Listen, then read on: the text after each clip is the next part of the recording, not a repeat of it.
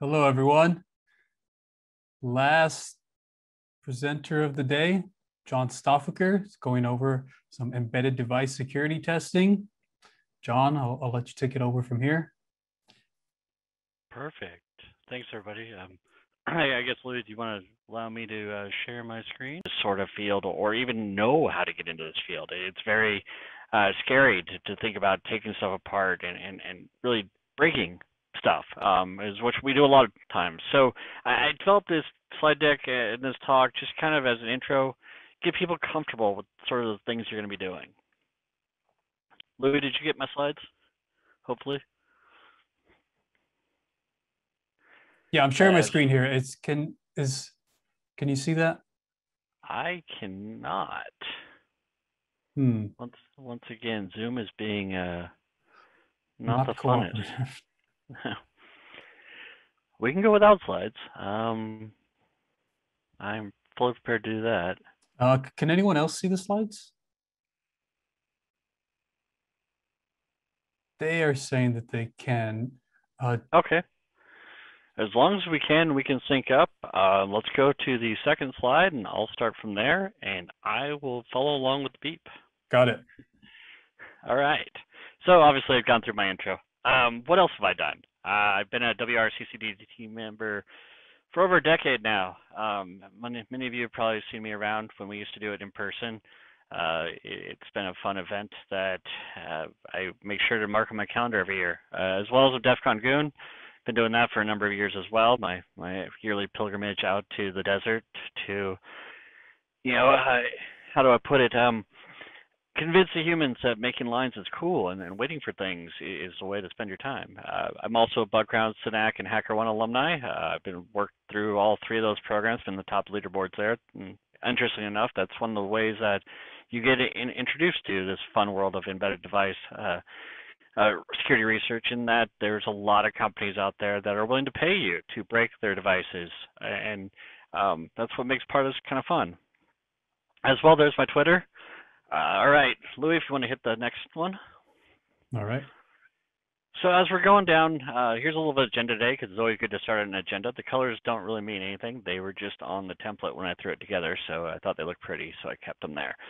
But if we're going to start with some rules, even though we are going into the space of security research, and I talk a lot about breaking stuff, there are some simple rules of the road that we just have to follow.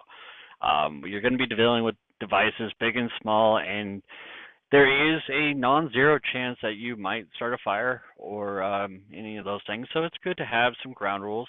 As you saw in Wasabi's talk, when you get up to stuff like ATM machines, a little bit of prevention goes a really long way. And I'm going to get into, kind of what are you going to need? What are you going to put in your toolbox? Amazingly, most of the stuff you're going to find you can buy on Amazon right now, fairly cheap. It doesn't take a lot of specialized tools or equipment, and the stuff that is specialized I'll get to and let you know. But a lot of this stuff is stuff that's just going to be good to have, whether you go down this path as a career choice or whether it's just a fun hobby. These are things that you'll probably always want to have with you. And then how do you get started? How do you find your first target? Where do you dive into this? And then obviously, where to go after that. So Louis, let's hit slide 3. All right. All right, here's my educational requirement to lay out some rules. 1, be safe. As I said before, there is a risk of fire or electrocution. We are going to be diving into an area where some companies can put a lot of time and effort in making sure you can't get there. So let's be safe. And what do I mean by that? As you'll see when I start talking about target selection, we don't want to operate on high voltage at this point in life. In fact, really, you don't ever want to be operating on high voltage. But the beauty of it is that most of your consumer devices all run off low voltage DC. Why it's 120 volts out of your wall and has to be down converted to 12 volts DC by this big ugly wall wart and just to power your electronics. Well, that was because of a fight between Tesla and the world. But in all reality, what you're going to be working with in most cases is going to be low voltage DC. If you want to go really into the design and the security reach behind power rectifiers and smart meters on the supply side, spend a few years before you start doing it and re-up your life insurance, because it gets kind of hairy. My second rule of the road is buy another one. Much like the rules of gun ownership, the rules of embedded device security research tell you that if you really value it, if it's something that you can't live without, or if it's somebody else's, you probably want to buy a second one because you're probably going to destroy the first one. I had a chance to do some work with a gentleman named Brian Knopf. He's on Twitter, DUQA, and at the time he was a product security lead at this IoT company, and they had sent me a box, and we had owned it in a couple of days, and I met him at a party once, and I was explaining to him how it was kind of funny that his developers left some physical ports of entry open. And so he's like, all right, I got that. He's like, I'll send you version 2. And when I got it, the box was literally covered in epoxy. You open it up, and there was nothing but a black tarry blob on the inside. And, obviously to get down to what I needed required literally destroying the thing. So my second rule of the road is always, if you love it, if it means something to you, if it has monetary or sentimental value, buy a second one, because you have to go at this from the mindset of achieving your goals, and that may mean that you have to make some irreparable damage. The corollary to this is be prepared to void the warranty. It's going to happen, and then that's just the nature of the game. And so mentally, you've got to get yourself, in that mindset to when you break that seal, you are committed to what you're doing. Third one is always be responsible with testing, with disclosure, with everything you're doing. Be responsible, be honest, be upfront. When you find something, find the responsible way to drop it to the company, whether it's through their PCERT organization or through a bug bounty like HackerOne or BugCrowd. Be responsible in what you're doing, and you'll find that the companies will respond to you better. If you find, an exploit in some IoT device and you just drop it on Twitter, there is a reaction that happens within that company that costs a lot of time, money, a lot of phone calls. It's best if you handle it through the responsible ways. And there are companies out there that will help you guide through that whole process of what it means. And I just realized I left the static text up there. That's pretty cool. All right, next slide, Louis. Okay. So it's dangerous to go alone, so take this. My fun screen cap from Legend of Zelda. You're going to need a few things, and we have Amazon. We also have AliExpress. So the difference comes down to this. For a lot of these things, Amazon can get it here quick. It's usually probably not the cheapest. You can go down the route of AliExpress, but you realize that while it may be cheaper, it's going to take you a long time to get here. So you have to weigh how much money is in your budget, how much time you have, and where you can source it. There are also some areas where you can source it from your local Home Depot. Sadly, children today, or even you guys, don't have access to Radio Shack. That's where, as a kid, I used to go find most of this stuff, and you don't have it anymore. So you're forced to wait on the UPS man to deliver your toys. All right, Louis, let's go next. Got it. All right, so here's the fun slide, and y'all probably want to screenshot it. This is what you should have in your toolbox, and then there's a good reason for all of this stuff. At a basics, a nice soldering station doesn't have to be a Weller, gas-powered one. I mean, you could do it with a cheap but robust one off Amazon. They're littered with them. This is going to help you not so much with actually making things, but for breaking things. Soldering stations are great for taking components off, for soldering on your own workarounds, your physical hardware exploits. When I got into this game, I got into it through modding my PS1. That's where I learned how to solder, and it's where I learned how to get around anti-tamper and to do most of these things. And if I just dated myself, I'm sorry, but it was one of those tools that kind of opened up a lot of possibilities. Second one on there is Bus Pirate. If none of you are familiar with this, a Bus Pirate is a simple device that you can find on Amazon. I think they're like 20 some bucks, that allows you to speak in different protocols to the different hardware that you're going to be interfacing with. There are a myriad of different protocols that embedded devices speak, from normal TTL serial down to JTAG and some of these other protocols, some RS-44 for the industrial control systems. The Bus Pirate kind of maps it all into one device that can speak everything. And this is so important, so you're not having to go and relearn all this stuff and kind of go through that whole process of having to learn these individual protocols. You have one device that speaks everything. It's relatively cheap. They even have kits where you can put it together yourself if you really want to test out those skills. Going down there, serial cables. I can't say enough. You will run out of them. You will misplace them. You will leave them places. The serial to USB converters, they go bad. Screwdrivers. I have this on here multiple times. I didn't mess up. Understand that there are many different types of screwdrivers in the world, of all different types and quality. Having a good Phillips and a straight blade is great, but you're going to find into areas where you're going to need a star bit. The security screws that for some reason you see on the bathroom stalls that I guess if they don't want you taking it apart while you're sitting there, but you'll find that those same screws get used in a lot of consumer electronics. Having the different bits and the different taps and dies to be able to work through whatever you're working with.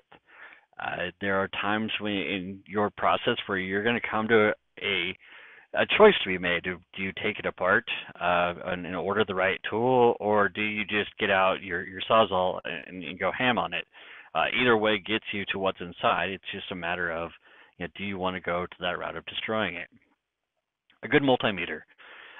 This is important as you get into the exploration part of this game, right? When you're looking at those hardware interfaces, or when you're looking at how something works in order to best plan your attack. If you're trying to figure out whether that pad on the PCB is an SPI, or if it's serial. Does it have 5 volts coming out of it, or does it have 12? A multimeter is key, and they're relatively cheap and can be found at Home Depot. As long as rubbing and drinking alcohol. Now, don't get these two confused. Rubbing alcohol is great, not for sanitizing things, but actually for getting out hot glue. Most people don't realize that any of the silicone-based adhesives or hot glue or anything will easily peel right up with just a liberal application of rubbing alcohol. It also cleans up contacts on PCBs and can really do wonders in getting around some of the very, very low-tech anti-tamper evident in most commercial products. The drinking alcohol is for when you hit a problem that you can't figure out how to fix. It helps with releasing the mind to greater powers. And then lastly, the dry chemical fire suppressant. So this could be a box of baking soda, or a non-flammable blanket or something to smother, because you are dealing with electricity and it likes to jump out of things, and it can catch fire and burn down your station if you're not careful. Again, this goes back to be safe, but also keep around your dry chemical fire suppressant. All right. Now, a bit beyond that, the second category here are nice to haves. You don't need it now, but you're going to get to a point in your journey where you will need it. A bench power supply. Go back to my original thought of don't tackle high voltage right now. If we realize that most components are operating at very low voltage DC, but they came with a power supply, and it's integrated into the device. John, how do I work on that if I'm not working with high voltage? Well, that's where the bench power supply comes in. These are devices that you can supply 5 volts at whatever amperage you need straight to the board itself, bypassing that ugly power brick that they gave you, and bypassing all the danger that high voltage brings with it. So you can rip off that cord, just cut it and wire directly to your bench power supply. Again, these things are plenty in Amazon. They range in feature sets and what they give you. We're not Underwriter Labs, so we don't need a reference power supply. We don't need it to make sure it's exactly 5 volts. We have tolerance. You don't need it exactly 12 volts. Buy what fits your budget, but it opens a door for you to experiment safer and better within the confines. Now, lucky for you guys, the college probably has plenty of these. In fact, they're probably throwing away a whole bunch of them a day. Go look through your WTs. Ask around. Someone's got one that they've got to let go of that you can get for a song. Same with the rest of these. I mean, jumper wire and snips. Obviously, if you're creating, hardware workarounds or mitigations, or you're really getting really into this, and these are things to have. Decapping station. If you really want to get into some of these more advanced attacks where you're reading out the memory of a flash ROM, right? You need some way of getting it off. You need some way to decap or take that chip off the board, or even take the epoxy off the top of the chip. Same with a reflow station. A reflow station is just a fancy way of heating up the board and getting those components off in a safe manner that you can also reuse them, but you can analyze them later. Now that goes into the fringe stuff. These are stuff that you probably only need once or twice, or if you're like me, they're kind of ghetto, but a toaster oven. So they're like, John, what does a toaster oven have to do with embedded system security? Well, a toaster oven or a convection oven, it's similar, are very cheap, and they get up to about 450 degrees Fahrenheit, and they'll generally melt about any adhesive anyone throws at you. They also are really good at releasing components from PCBs. Now, I'll warn you, you must do this in a very well ventilated environment, as heating up electronic components does produce risk of inhaling carcinogens and all the bad stuff that goes into making them. So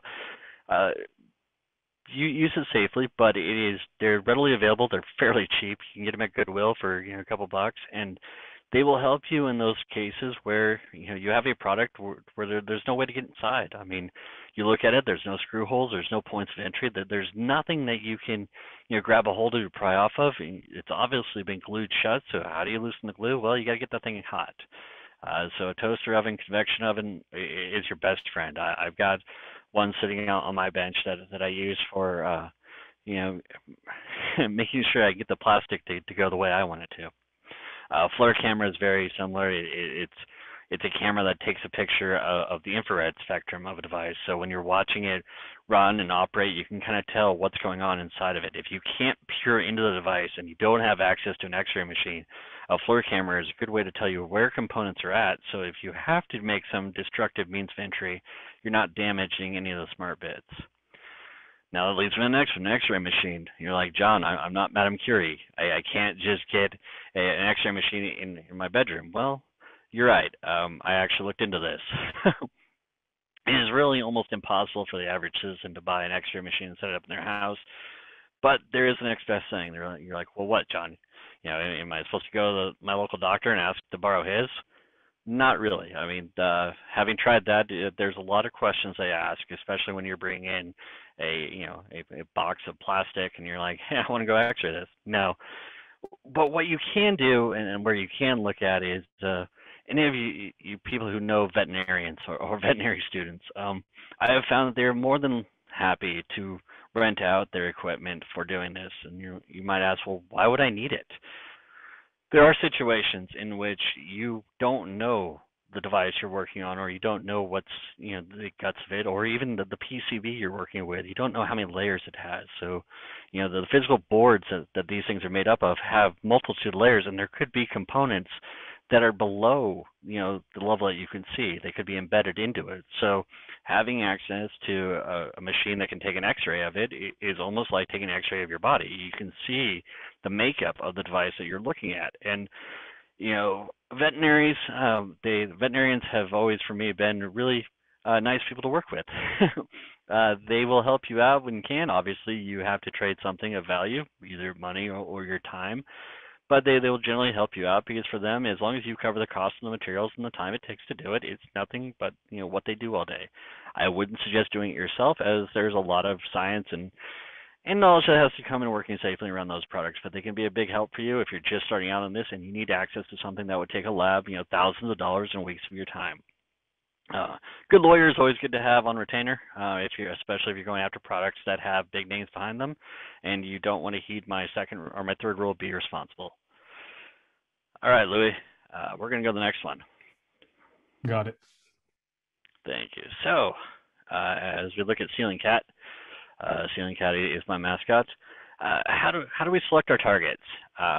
I always want to start small. We want low voltage, relatively simple device. So let's get our feet wet with this. Let's try to expand as we go, and as we build up that confidence, as we know what we're doing, we start moving into big stuff.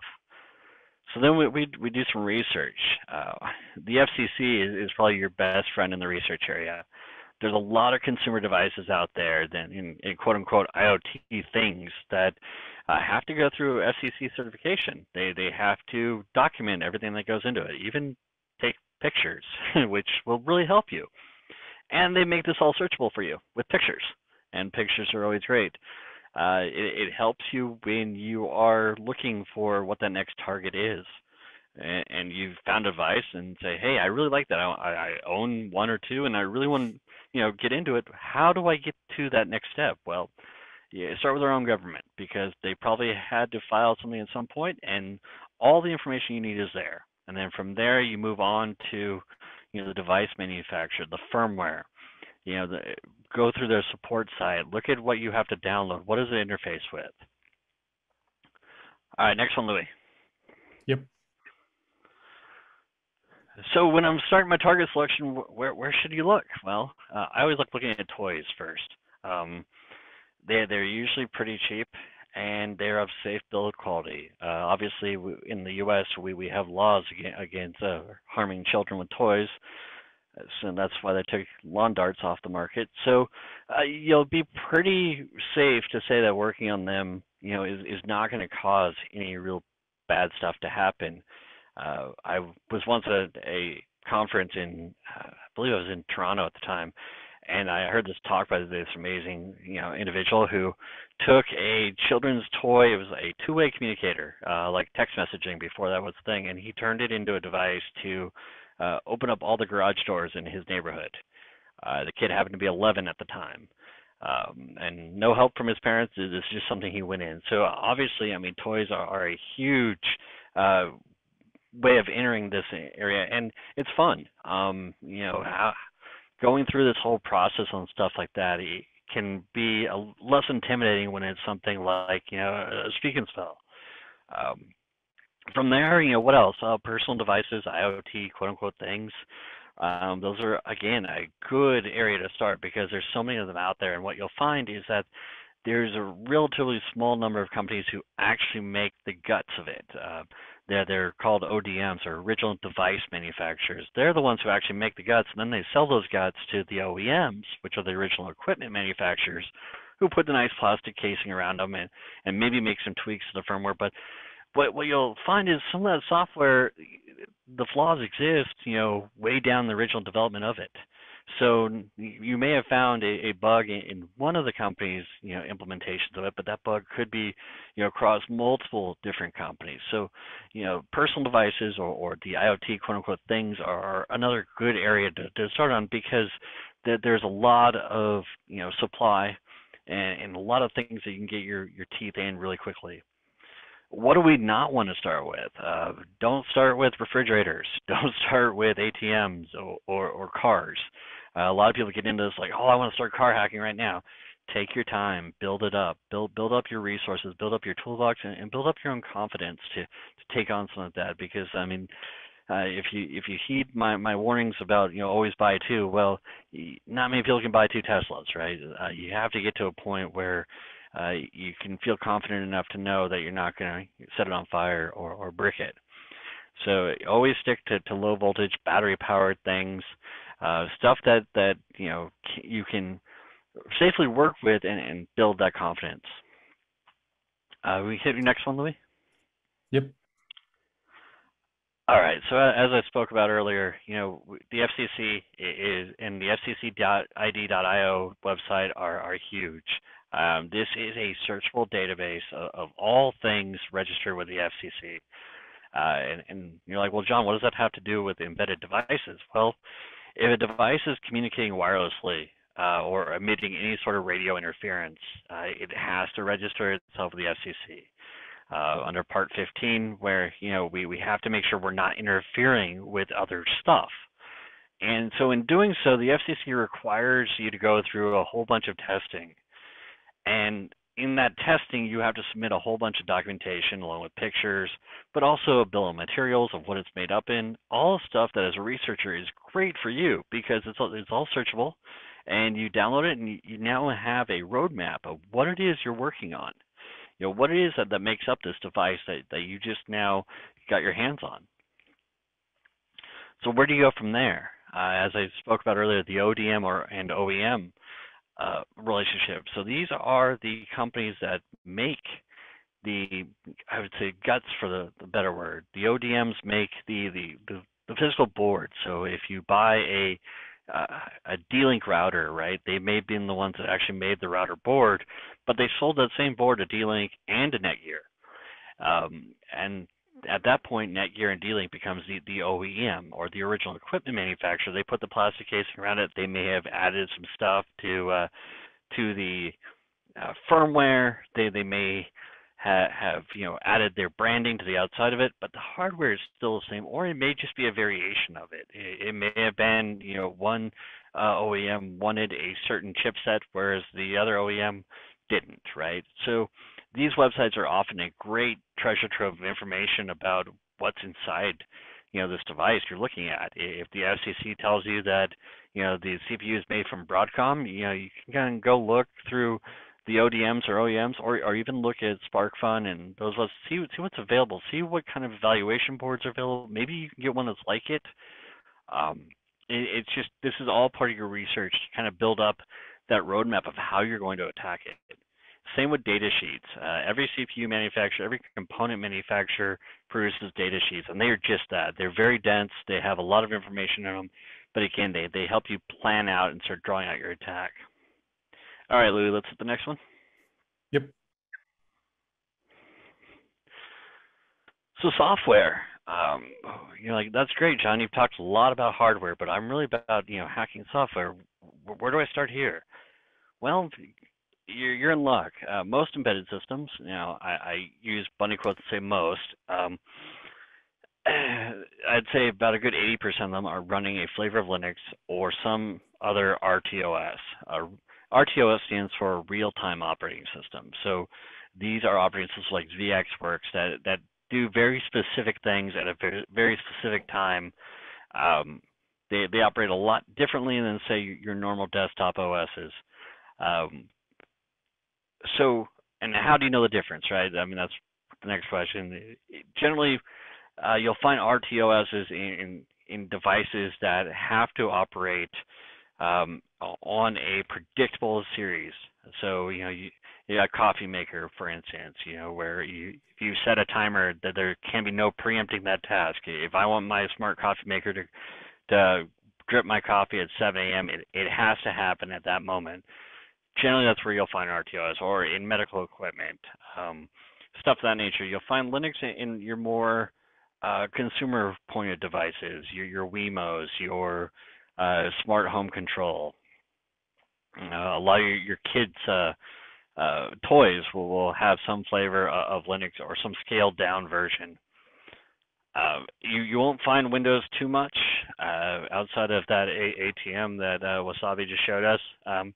There wasn't a lot of market for the embedded Windows, going all the way back to Windows CE, and it's been very hard for developers to embrace the APIs and to get Windows running on these architectures. So my advice is brush up on your knowledge of Linux and RTOS. And if a device can be controlled via an app, say it's your smart ceiling fan that's wirelessly controlled through Bluetooth. If it can be controlled via an app, download the app, start reversing the app, see how it's communicating with the device. That's usually a good indication of how you can take that device and start looking at what security flaws it has. Years and years ago, I was working with a company creating a smart switch. It basically was a plug, or sorry, it was an appliance control device that what we found is that through the app on the phone, we kind of reverse engineered the protocol that it used to talk to the other side, and we found ways that we could turn on the device and turn it off and cause a malfunction to happen. that would have been quite deadly if it had happened in the wild. And this is just an example of looking at very basics. I didn't know how the device was set up or created. I just looked at how the application was talking to it and thinking, well, okay, taking out the context of the phone, if I just sent these commands to it, what does it do, right? And this is where you start thinking and you start going through, okay, what are some scenarios in which we can expand the scope of usage of this device, and can we make it do stuff it's not intended to do? All right, Louis, let's hit the next one. Yep. Firmware. All right. This is a fun one because this is where you get into playing with stuff even if you don't have it. So, I mean, say you went out there and you start thinking to yourself, I really like to test on this device. I don't have one. I probably couldn't afford one or two if I needed to. How can I still test it? Well, fortunately, looking at the firmware or the software that runs the device can tell you a lot about it and can get you, depending on how it's set up, can get you most of the way there. And you're like, well, John, if that's the case, why isn't everyone just making their own stuff? Well, it's not so simple. So a couple tools in the firmware game. Binwalk from Refirm Labs, they now have a web service where you can take a piece of firmware that you get, upload it to their service, and they will do the fun bits of extracting it for you and kind of laying out the individual files. Binwalk used to be a small program that you'd have to run individually on your machine to kind of extract out. They've made it so much simpler now with a web-based interface. You literally upload, click a button, wait a few minutes, and then they present you with everything they found. Like, well, that's great, John, but how do I get the firmware in the first place? Well, that's where Google and the company website come in. All those support updates, or support sites, all the the updates you get saying, hey, there's a new version available. Well, go check the website, find it, save it, and then start your adventure walking through Binwalk, pulling out those individual files that make up the firmware and start trying to understand what architecture you're looking at. What do these things mean? How am I going to use this to build up, my testing environment? And that comes to the next one, VMs. Virtual machines are huge in testing stuff. Even if you do have the hardware, it's a way that you can prove out what's going on within your test scenario or your security research without actually damaging the device or having the device even near you. Lou, you want to hit the next slide? Got it. So what's our quick hit list? What stuff should you be looking at as you're diving into this? I always start with the CPU and architecture. Most things today are going to be ARM-based. MIPS used to be the big go-to, but it's fallen out of favor. But we also want to know how much RAM does it have? What kind of storage? Is it NAND? Can I identify the storage chips on the board? Can I pull them off and read them?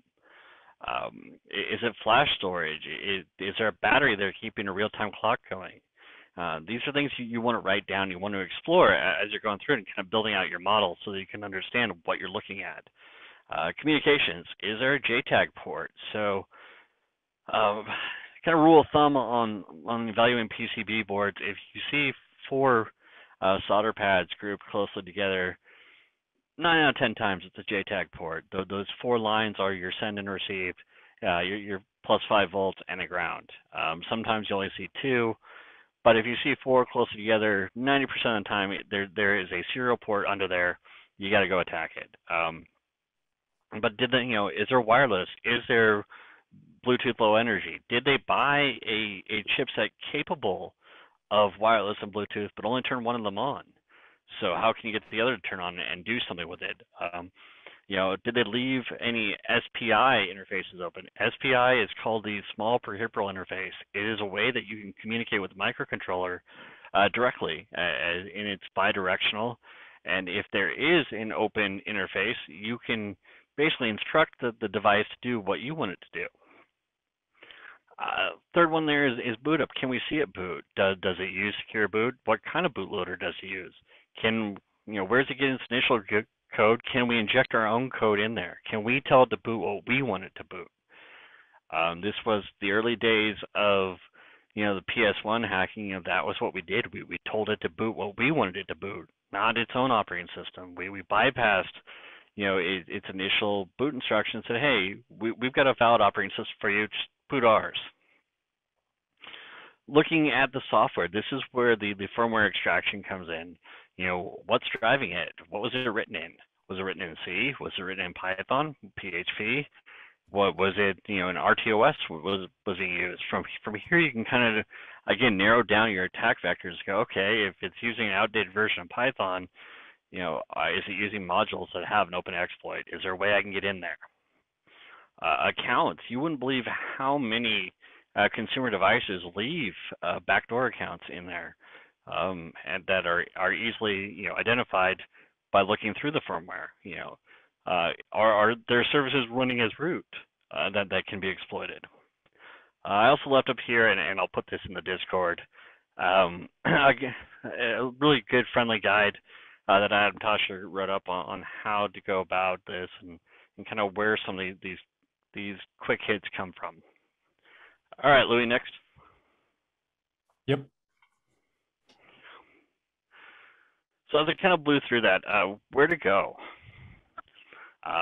Keep going up.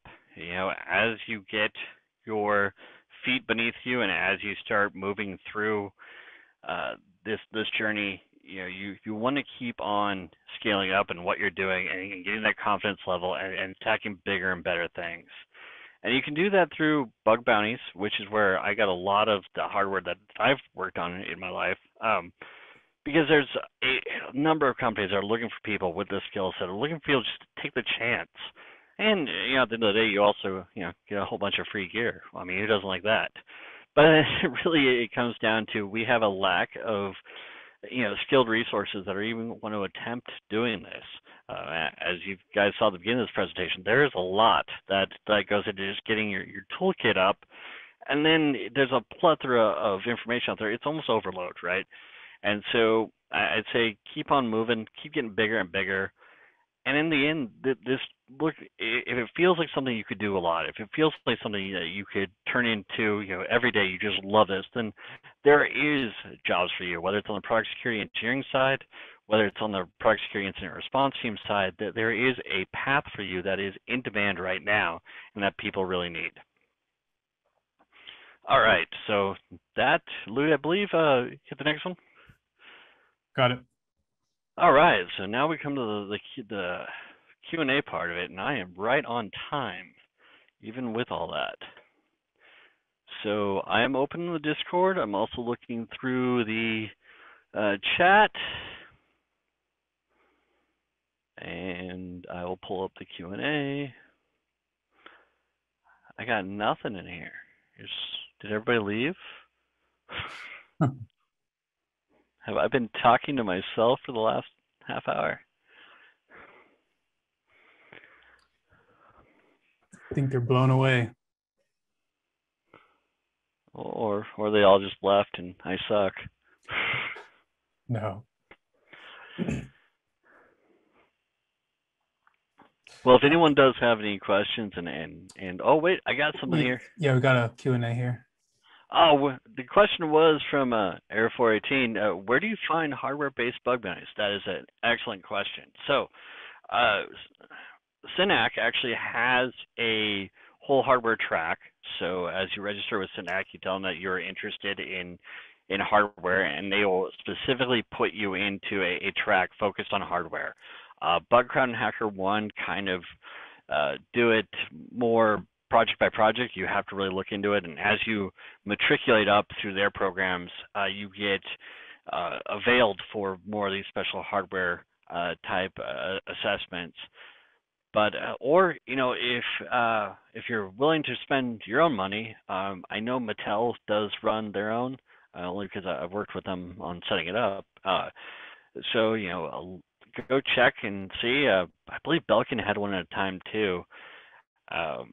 If you find a device you really like, buy 3 or 4 and then go check and see if they have the bug bounty. But I know for a fact, SYNAC and BugCrowd both do theirs. So like I said, SYNAC actually has a specialized track for it that you can specialize in, and that's all you'll ever get.